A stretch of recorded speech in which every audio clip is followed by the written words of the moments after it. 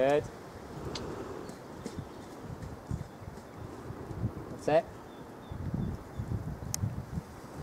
Does that make sense about how that can develop the engagement from behind in such a way that it allows you then to release the contact without feeling like you're going to lose her? Yeah. Seat bones is quite a good one, things like that. Yeah. Yeah, that's good. Each time, particularly on the increase, each time you ride the half halt to increase, you get more engagement off the left hind. Right.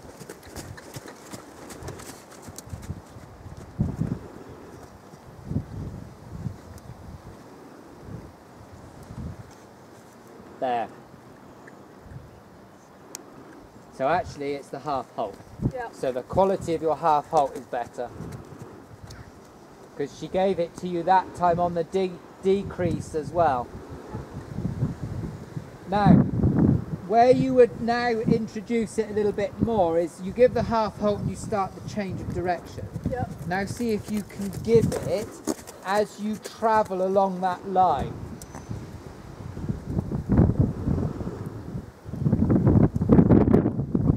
Now. Now. Got it. Now. Yeah. Now. There you go. Now. Yeah. And that's quite a common place, isn't it? As just as you approach the track, there's just that little sort of soporific effect. I'm getting close to the wall. Yeah. Yeah. Catch her before she does it. Now. Yeah, good. Okay. Take that, exactly that feel, and increase it until you're going large, and then change the rein.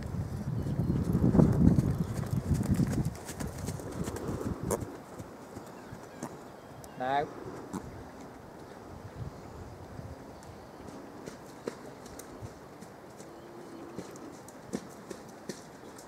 Again. There. So you're very wary on the straight line that she doesn't end up...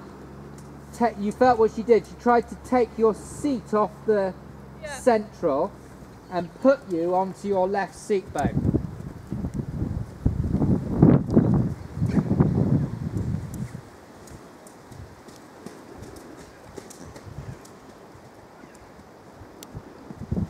Good. And then when you're ready, come back onto the shape and we'll do the spiral again. Yeah.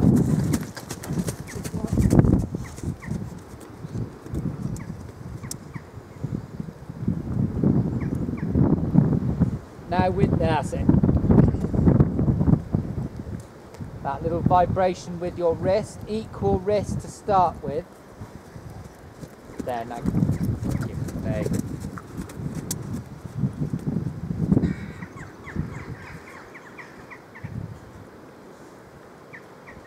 The next one, just before you ask, wriggle your seat, literally wriggle your seat bones just before you ask. Yeah. And again, now. That's it.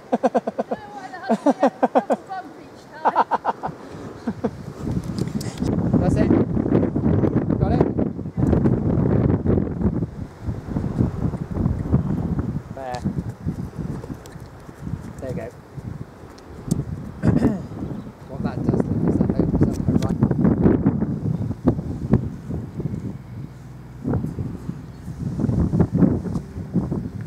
That was easier off the right rein, wasn't it? Yep. See you, Andrew. Yeah, take care. You good? Don't know when, but I'll see you in the summer, no doubt. Yeah, that's okay. So if that's the case, just before you, well, while you're on the circle, just become a little bit aware of the outside hind leg. So just before you go, that's it, you're straighter now.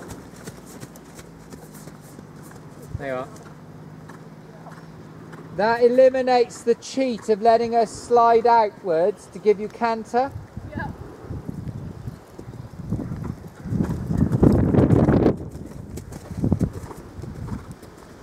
Good. Yeah, yeah, there you go.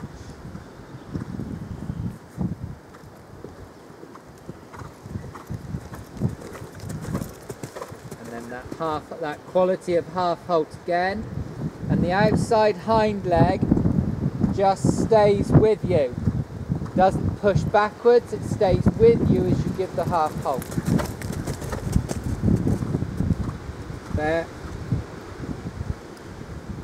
Well done. Got a bit of jump. We've got a bit of jump in the canter.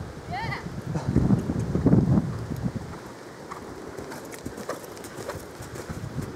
Outside. There, got it. Yeah, good. That's good. Yeah, yeah. Jump. Well, you got it. Not quite the jump I was expecting. There. And then she can take it out. Yeah. And when you stop her on the outside hind. Oh, well done. Drop. Yeah. Left hind. There you are. Well done.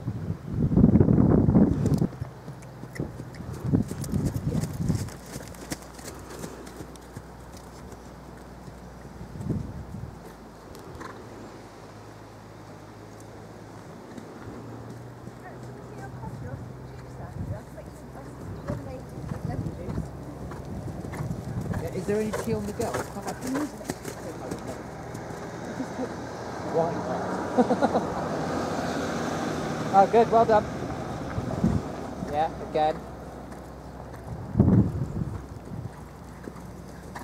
One more definite ask, right hind. Now. Got it? That's the one. Her response then was dramatically better than the one you had before. What she did that time was she jumped it up within the rhythm rather than jumped it back and break the rhythm, which is what she did the last time. That tells you you've got a really true degree of roundness. That's good. Little vibration. Now, very, very gently, actually, just come back to trot.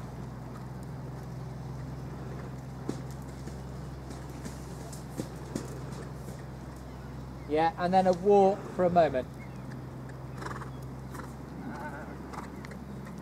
Okay, just to hold there, very, very gently in that canter, and we'll come back to the trot with it. It's almost there, but what she was doing then to help herself was she'd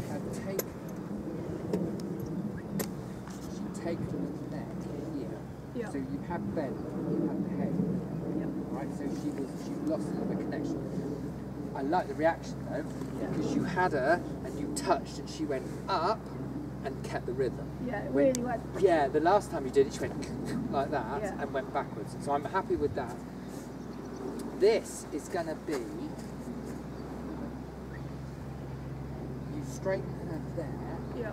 and then the flexion you can, See, there is still a bit of muscle yeah, there. the flexion you create is literally just the pole. Yeah. So you want her to, because that affects the travel of energy, because she's blocking out the edge. So she has to compensate by making that diagonal So bigger. that's actually where the physio found she was tight, was over his left Where she shoulder. blocks it, and, yeah. And I think what she does is,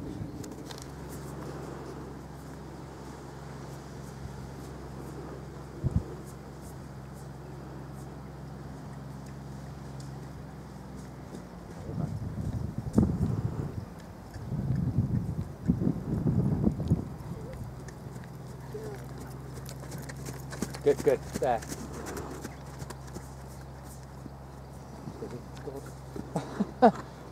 Would that be maybe because the outside hind leg had to do some work? Yeah, I think so. Might also be because the rider then tipped over to the left. Yeah.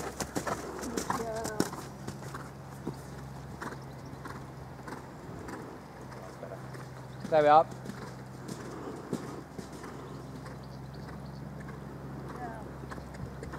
Yeah. Yeah. So much much better in the hand. It's good, isn't it?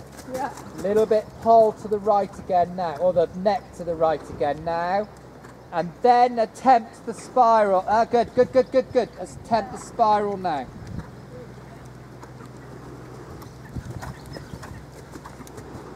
Outside hind, little touch. Well done. And oh, good. That's nice. Yeah. And now let her take it out. You got it. That's okay. Correct it. Now just check your seat bones and the line of travel. There. Got it. And the transition when you're ready from the outside hind.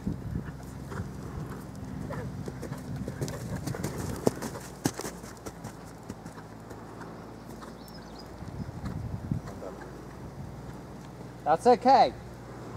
I don't mind that, because what she tried to do was, you could see her going balance, and couldn't quite break the pace. So she just needs another transition and another one back down when you're ready. Yeah. That little vibration, and check the line of travel, because she's now going to tell you off and throw you about on the line of travel. So seat either side. That's it.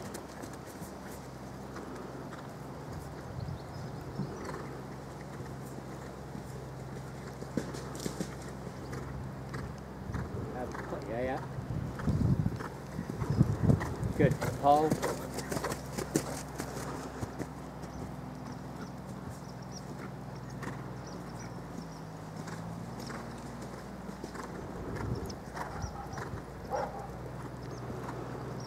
Very good. Good girl.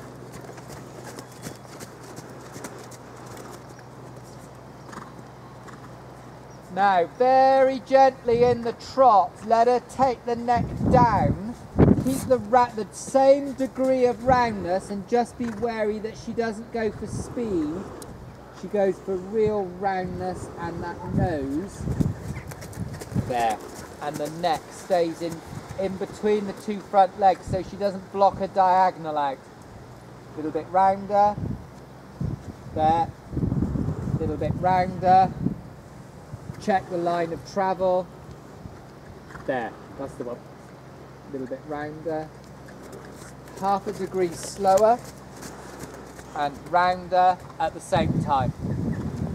And now release the hand, but not the leg, not the rein. There. Keep that degree of slowness and make her half a degree rounder now. And as you do from the wrist, soften. Don't drop, but just soften. There. Again, half a degree rounder. Good. Soften. And now, there you go. Then, there, do you feel that? Yep.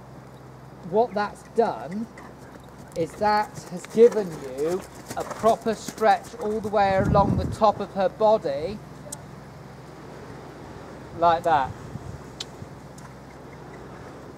And then if you want more expression, you click rather than put your leg on. Because if you put your leg on, she goes like that, and she goes flat. So click, or touch her with the whip, which is you achieve the same thing from the hind leg that you just had in the canter then.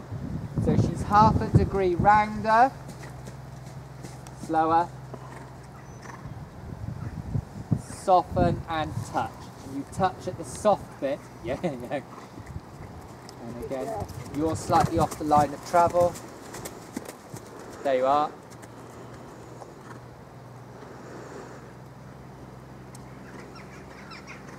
Touch with the whip. There. Yeah, good. That's it. One more, the vibration with the wrist. And there we go. And touch now. Now. That's it. Do you feel that? Yeah. That rides her off the rein. Yeah. Good. Tuck. Good. There we are. You'll know this from your jumping as well. You can hear her breathing. Yeah. Her breathing has changed. She's loose in the jaw and loose in the throat. Yeah. So you're getting that noise coming through. Okay, and then in that frame back to walk.